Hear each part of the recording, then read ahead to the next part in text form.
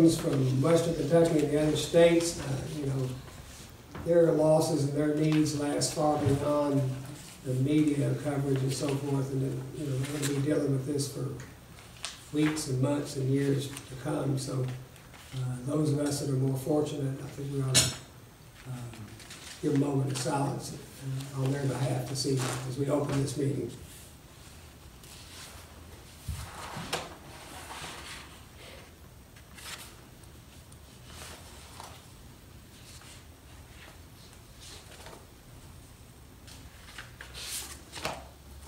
Okay, thank you all. We don't have any visitors, it doesn't look like, so I'm going to call on Jessica Filiatro to speak to us on behalf of the mutual aid agreement. Is that Kyle Warren water and wastewater, or is it Key Warren? They call it KY Warren, which is Kentucky Warren, Okay. which is, there's a council that is developed in the state of Kentucky that provides mutual aid for water and wastewater utilities.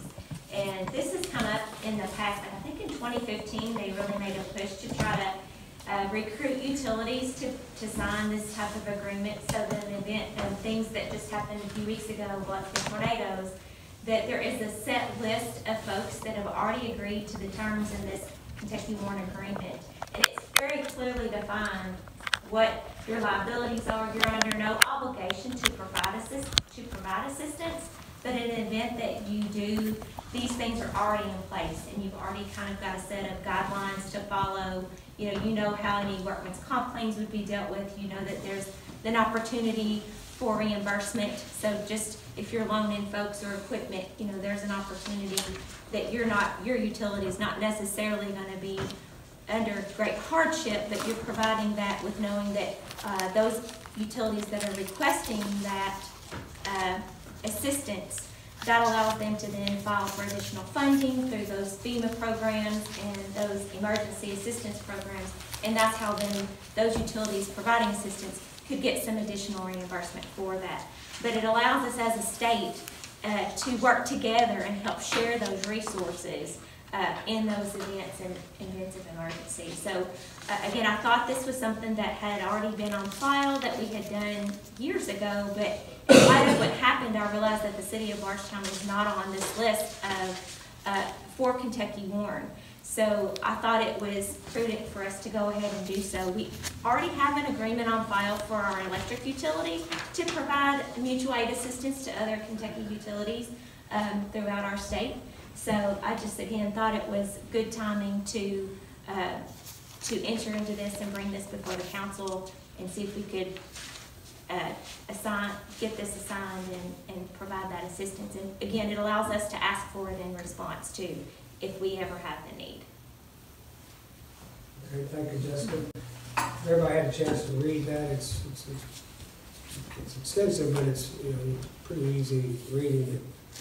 I think anybody would want to be on both sides of this issue if it ever came to be. If we had a major issue here, we'd want some help, and we're certainly willing to help those that are in need.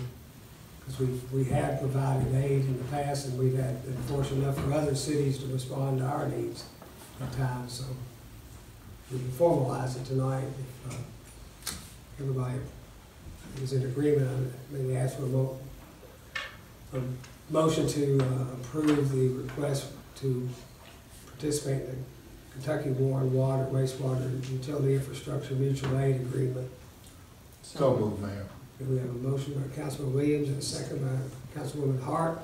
Is there any other discussion? Okay, seeing none, all in favor signify by saying aye. Aye. Any opposed? Okay, motion's carried. Thank you, Jessica. And we've got Eric Richter is going to talk to us about a bid tab for our electric transformers. Sure. So this is actually just a single transformer, even though it is close to that cost of $46,000. One of our industrial customers has notified us that they're expanding and going to need an additional transformer next summer. So it's actually a large 2,500 kVA transformer, and that's actually the cost for a remanufactured one because the lead times were just so large for the new one. So the Cape Electrical is a little more expensive, but it was new. The Sunbelt Solomon one, which is the recommendation, is a little cheaper, and it's also a remanufactured one, but in talking to the industrial customer, they are okay with that, and that gives us a shorter lead time down to just 20 weeks for that one. So there's just a single transformer. The next question is it been budgeted? This one wasn't specifically budgeted, but in talking with Aaron, we looking at some other options.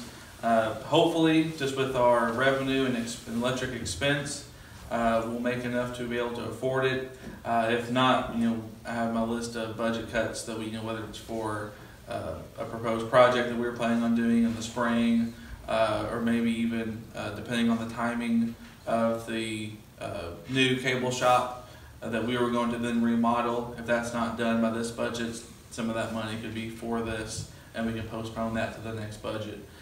So we'll keep our eye on that throughout the spring if we do have to make some cuts or adjustments to be able to afford this for next summer. Eric, what kind of warranty do we get with this? 3 years. 3 years. And did you say this allows us to have that spare or not? We have one spare on the lot. That's kind of been our, so the goal was to not utilize our spare. Correct. So this allows us to buy this, deploy it, keep our spare. But then the conversation I had today with that customer was, well, now that we have so many and the lead times are so great, is one spare enough? So that might be a topic that we review as a committee and with the finance, maybe the next budget, look at making another purchase, because we had about $180,000 this last bid tab that we did, and this one is another 40. So that kind of is a little over budget from what we had planned, but plan on making some cuts in those projects. But we may look at needing to buy more spares just because the lead times are, 40 to 45 week lead time is just almost. Yeah, so you won't use your spare, you'll wait till this one comes in and use this for this Yes. expansion project? Yes. Okay. How does a warranty work on a spare? I believe it's from purchase date, not from install date. So whenever we purchase it, or maybe date of arrival, maybe I'll check on those specifics. But this would be deployed within just a few weeks of arriving. So I would assume that it'll be the first 3 years of its life. It will be being used for I'm just anything that wondering, happens. would it make more sense to put the spare, since we've already seen part of its warranty, put the spare in and then use the new one as the spare? Does that make sense? Yes, we can do either option, and we've communicated that with the factory on either option. But this just allows us to deploy one and keep one in stock, whichever one we deploy. Yeah, I would think it wouldn't start till it's installed. I don't know how they would hit you on a warranty for it being on the shelf. Right. One thing, Eric, on this, do we do the engineering based on, to decide what size we're providing a company, or are they doing the engineering? They did, so they said, well, they have a 4,000 amp switchgear that they need service for, which just equates to the 2,500 kVA. So they said that's kind of just become their standard, is they just spec we need a 4,000 amp switchgear, which we then spec a 2,500 kVA transformer, even though that's probably A lot a lot larger than what they will utilize. But that's just what they requested as far as their spec. Yeah, I guess my question and the direction I'm going is if we're doing this just because we need that size spare on the lot, or are we doing it because it's the type that they requested? And if it's too large, and we suffer some line losses there, right, so we could probably provide them a smaller transformer if we had something on the lot, I guess is where I'm going with that. So are we providing this size transformer for them just solely because they asked for it, or is it like a load data sheet that they gave us and they said, we need this much load? In the past, it was based on a low data sheet, but most of that has always just been because they said, hey, we're installing a 4,000 amp switchgear, so we need you to match it. But that's a conversation that we've had, is going through and looking at For this one customer, they have 7 transformers. Looking at their loading on each one to see is 2,500, probably is for in almost every case too large, but it just coordinates with the sizing that they have for their capacity on the switchgear. But usage wise, it probably is more than what they are using. Okay. All right, thanks. Okay, any other questions of Eric on this bid tab? If not, I'd entertain a motion to purchase the transformer from Sunbelt Solomon Solutions for $45,975. The recommendation of electrical engineer. So moved, ma'am. Motion by Councilman Jones. Is there a second? Second reading. Second by Councilman Hibbs. Is there any other discussion? All in favor say aye. Aye. Any opposed? The motion carried. Thank you. There'll be a test about all that discussion after this. That one's gonna be easy compared to this one. The home's got even some more fun things to talk about. So in the home, we got a bid tab for cable and internet, and about our cable and internet rates for next year. Okay, so we did an RFP for a passive optical network, which basically just means a terminating black box for all the fibers we run into the head end. We currently have a device that's about 5 years old and has a couple of limitations. One is it can only serve about a gig to a customer. So that's, most services are becoming a gig. And so looking into the future and all this optical network we're building, we need a new device that can do more than that. Multi-gig is the next level of service that we would like to offer. So we put together an RFP and requested a few of the companies that are in the business in that space of passive optical network. And we determined the number of nodes we want to start with, which is about 48 areas, 48 nodes we call it. And below's what we got returned for us. Nokia is about 554 in capital. Adtrend is 233,252.18. Harmonic 762,268.66, and Calix is 203,762.02. So this is a budgeted item for us. We knew this is kind of where we're heading as we deploy more fiber optics around town, but we needed the brain and the head end to be able to manage all those optical connections and provide the service. We're recommending Harmonic. It's got the, in terms of investment, the lowest bid. It also interfaces with our existing platform.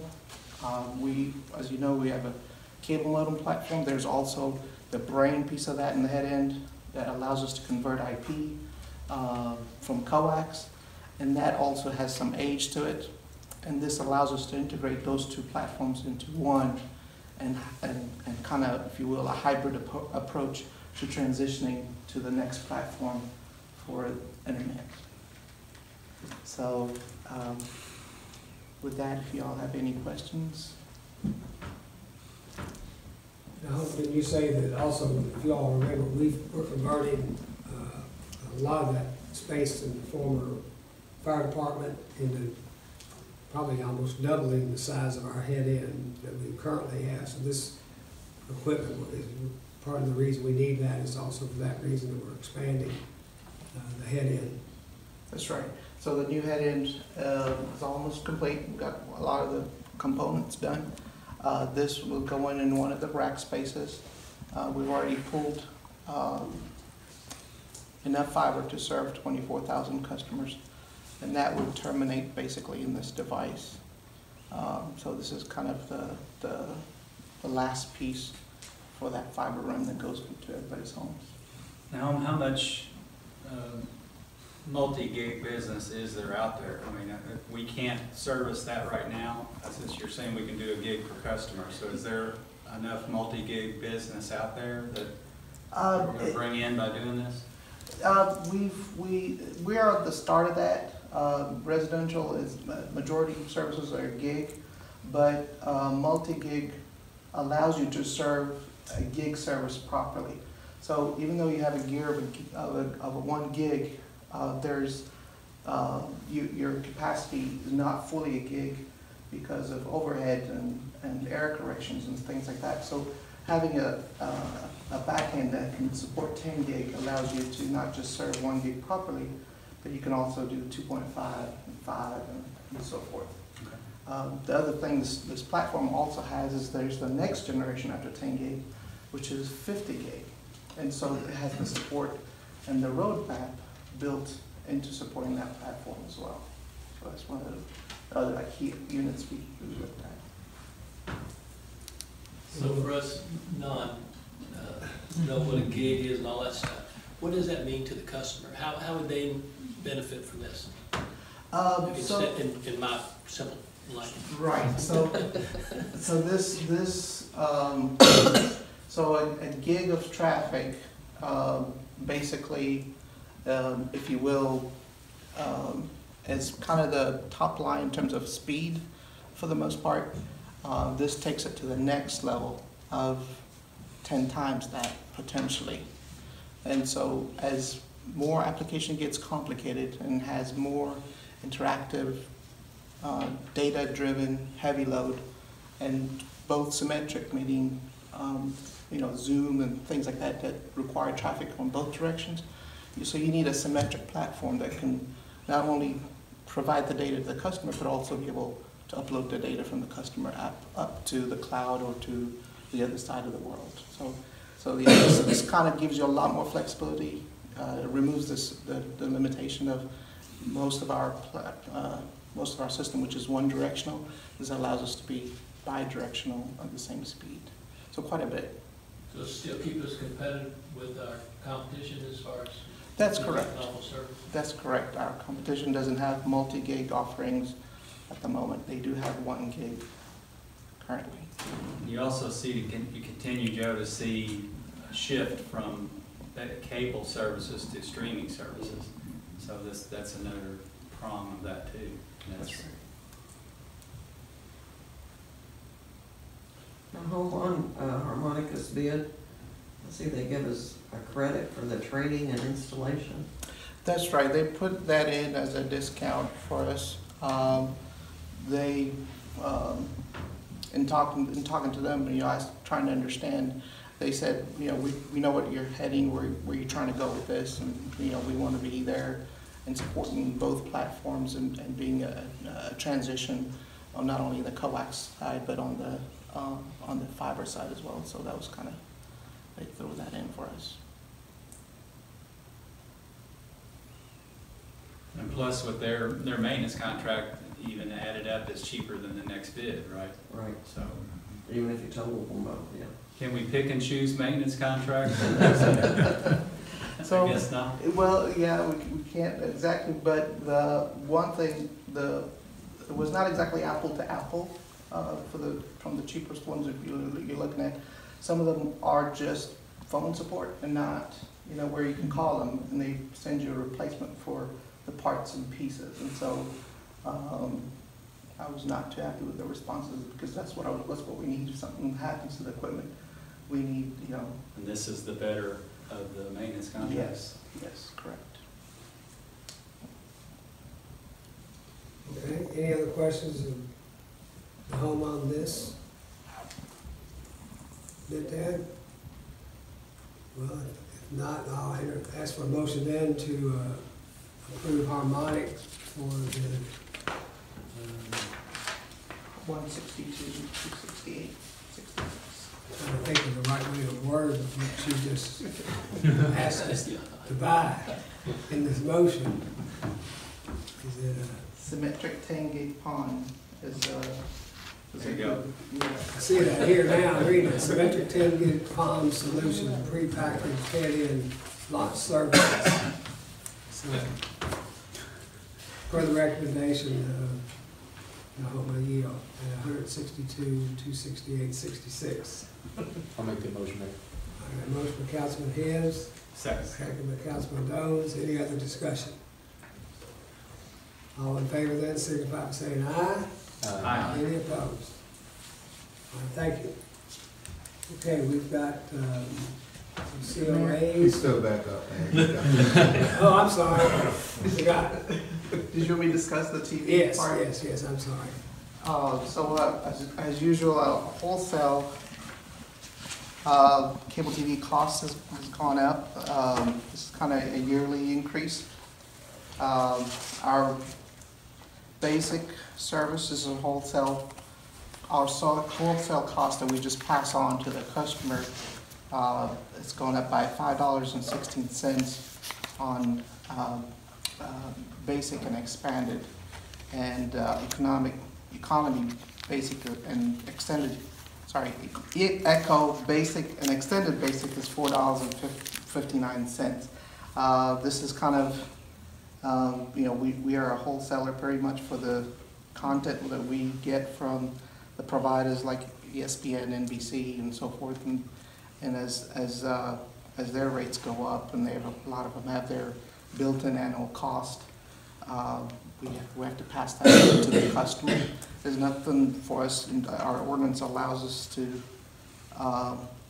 pass on these costs and inform the customers, but I wanted to share that with y'all. It's the same thing that happens every year. We rarely see it going down, but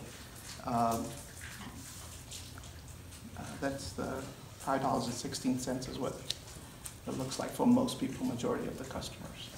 The basic's going up $2.72, and expanded's going up $2.44. But if y'all remember, that we negotiate 3-year contracts with the major networks every 3 years. So those are always a tiered contract. So it goes up the first year, it goes up the second year, it goes up the third year. ESPN is just the giant, and they go up every year. They don't negotiate, they just. And for the most part, we're still pretty competitive because we sell everything at wholesale cost. We're still competitive to Dish Network and other providers around Bardstown. We're providing a service at the rock bottom prices. I think the home just said that compared to / charter, we're under their rates for the same type of services. Adjoining areas like Elizabethtown, Louisville, Lebanon, Springfield, places like that, the same services still comes in monthly at a lesser rate than what they're paying for comparable services, especially with charter in some of the rural areas. So we wanted to share that with y'all because it's going to have, that notice will go out and start February 1st, right? Correct. So, it doesn't require council approval, it's built into the ordinance. The wholesale rate gets passed on. All right, thank you. Any other questions in the home on this?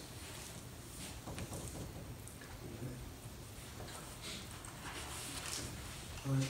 Thank you, Coach. I was moving on to COAs. We only have a few of those. I know we have one recusal. Councilman Buckman, we'll go ahead and ask our city attorney to read the summary recommendations and then take them up. COA 181-221 MD Construction LLC applicant owner request to install a side porch at 114 East John Fitch Avenue. Recommendation: approval to install the side porch with the following conditions.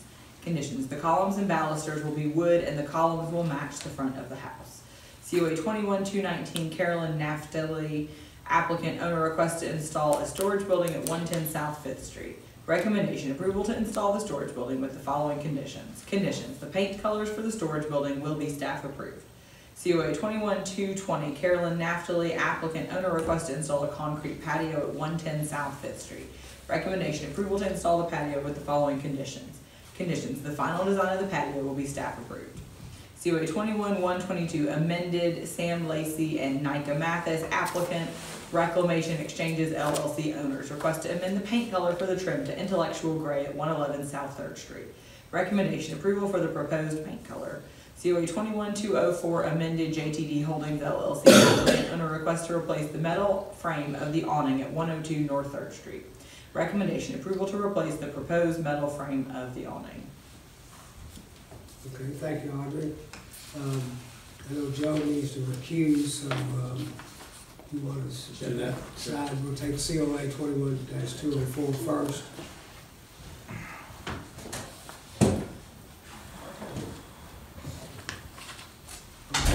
I'd like to ask for a motion to approve COA 21-204. Mayor, I'll make that motion to approve COA 21-204 amended, including recommendations by the HRP. All right, thank you. We have a motion, is there a second? Second, Mayor. Second by Councilwoman Hart. Any other discussion? All in favor say aye. Aye. All opposed? Go back in.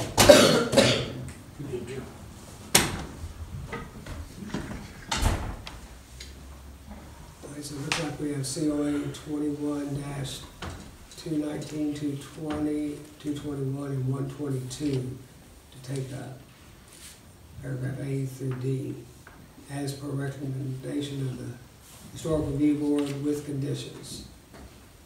So moved, Mayor. Motion by Councilman Williams, is there a second? Second. Second by Councilman Hibbs, is there any other discussion? Seeing none, then all in favor, signify by saying aye. Aye. Any opposed? Motion's carried. Thank you. Okay, everybody had a chance to look at our minutes for the December 14th meeting. If there's no changes or additions, we'll approve them by unanimous consent. And then we'll move on then to our second readings. I'll ask our city attorney to second reading for ordinance B 2021-14, chapter 98 related to sign regulations. Thank you, Mayor. Ordinance number B 2021-14, chapter 98 sign regulations. An ordinance amending and adopting as amended chapter number 98 of the City of Bardstown's Code of Ordinances for sign regulations. The City Council of the City of Bardstown, Kentucky does hereby ordain that Chapter 98 Sign Regulations, Section 9808, signs not requiring permits, subsection K, be amended as follows. K, incidental signs that are informational and have a purpose secondary to the use of the lot on which they are located, such as no parking, entrance, loading only, telephone, and other similar directives, provided that the signs contain no commercial message or logo. Strike, incidental signs shall have an area of no more than 4 square feet. Add, building signs that are incidental/directional signage shall be included in the allowed building sign percentage. Freestanding incidental/directional signage shall have an area of no more than 4 square feet. All ordinances in conflict herewith are hereby repealed to the extent of such conflict. This ordinance shall be in full force and effect immediately upon its passage, approval, and publication as required by law. Okay, thank you, Audrey. This is second reading, so I will need a motion then to approve B 2021-14, chapter 98 on sign regulations on the second reading. So moved. Motion by Councilman Jones, is there a second? Second by Councilman Buckman. Any other discussion? This will be individual vote, so everyone signify with aye if they approve, starting with Councilman Hibbs. Aye. Aye. Aye. Aye. Aye. Motion's approved, thank you. All right, the second reading this evening is B 2021-16, which is a supplement to our Code of Ordinances that Gary covered for us last meeting, but we'll let you go ahead and read it. All right. Ordinance number B 2021-16, an ordinance enacting and adopting a supplement to the Code of Ordinances for the City of Bardstown, Kentucky. Whereas American Legal Publishing Corporation of Cincinnati, Ohio has completed the 2021 S23 supplement to the Code of Ordinances for the City of Bardstown, Kentucky, and it contains all ordinances of a general nature enacted since the prior supplement to the Code of Ordinances of this municipality. And whereas American Legal Publishing Corporation has recommended a revision or addition of certain sections of the Code of Ordinances which are based on or make references to sections of the Kentucky Revised Statutes. And whereas it is the intent of the council to accept these updated sections in accordance with the changes of the law of the Commonwealth of Kentucky, now therefore be it ordained by the city of Bardstown, Section 1, that the 2021 S23 supplement to the Code of Ordinances for the city of Bardstown, Kentucky, as submitted by American Legal Publishing Corporation of Cincinnati, Ohio, and is attached hereto, be adopted by reference as if set out in its entirety. Section 2, that this ordinance shall take effect and be enforced from and after its date of passage, approval, and publication as required by law. Okay, thank you, Audrey. This is the second reading. I would need a motion then to approve B 2021-16 on the supplement to our Code of Ordinance on the second reading. I'll make a motion, Mayor. Motion by Councilman Hibbs and a second by Councilman Buckman. Is there any other discussion? Seeing none, then all in favor, signify by saying aye. We'll call it individually, starting with Councilman Jones. Aye. Aye. Aye. All right, thank you, guys. Okay, any staff reports or committee reports this evening? Okay. Do you have any cemetery deeds? Councilman Shekels did tell me to announce he was out of town visiting his daughter, I think, so he couldn't make it tonight. So wished everybody a happy new year and said see you next year. So, anything else from the council members need to bring before the council this evening? I just have a quick comment. Right before Christmas, probably 5 or 6 days, I guess, there were a lot of the bags sold at Save-A-Lot for our blessing boxes, a very large amount. And I just wanted to say thanks to all the people that purchased those, but special thanks to my fellow councilmen who, within a very short notice, picked them up and got them all distributed to the boxes so that people could take advantage of those before the holidays. Thank you, Maddie.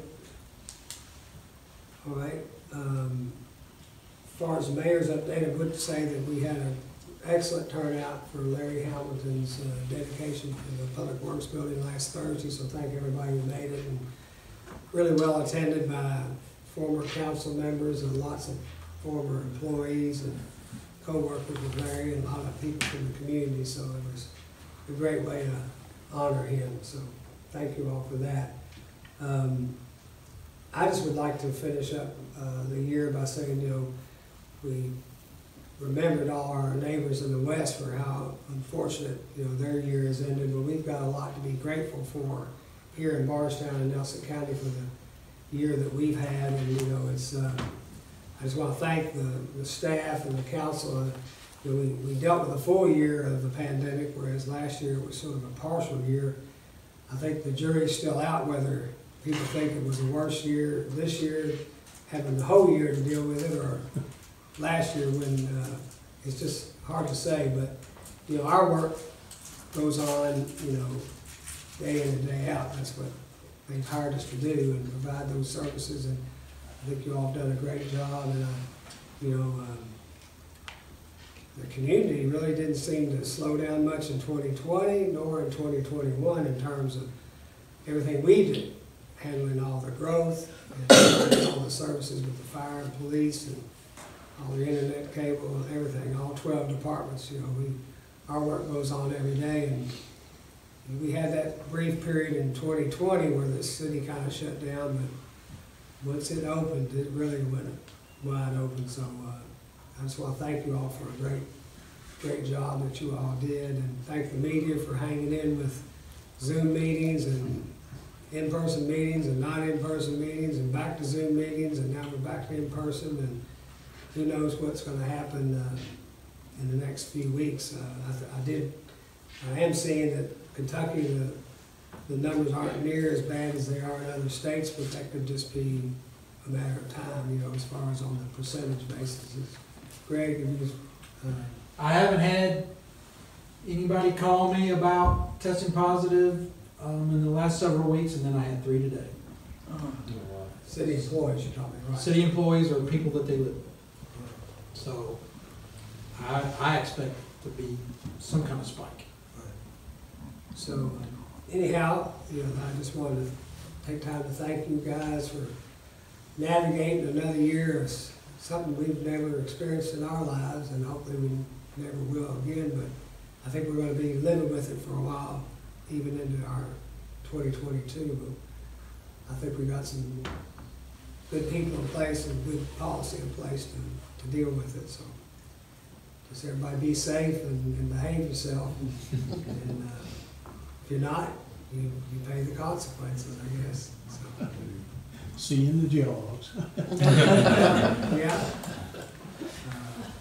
We don't see all the hospitalizations and all that, but the positivity rate's still pretty high everywhere in Kentucky right now, so. Anyway, thank you all. So, Thank you, Mayor. nothing else, I would entertain a motion to adjourn. So moved. Motion by Councilman Williams, second by Councilman Buckman. Yes. All in favor say aye. All opposed. You lose. Motion carried. What I miss about 20 seconds? Probably about, I don't know, Probably about 35, 40 seconds. That's all right.